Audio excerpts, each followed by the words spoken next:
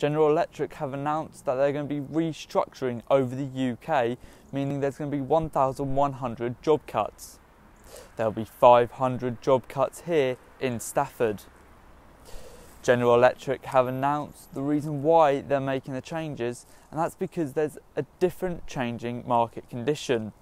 Russell Stokes, President and Chief Executive of General Electric, said, "This plan will make us simpler and stronger, so we can drive more value for our customers and investors."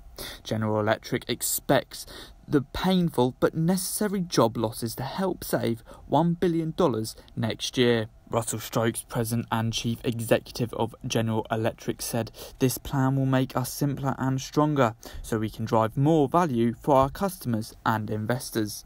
General Electric expects the painful but necessary job losses to help save $1 billion next year. There will also be another 500 job cuts in rugby. Jamie Shaw, Staffs Live.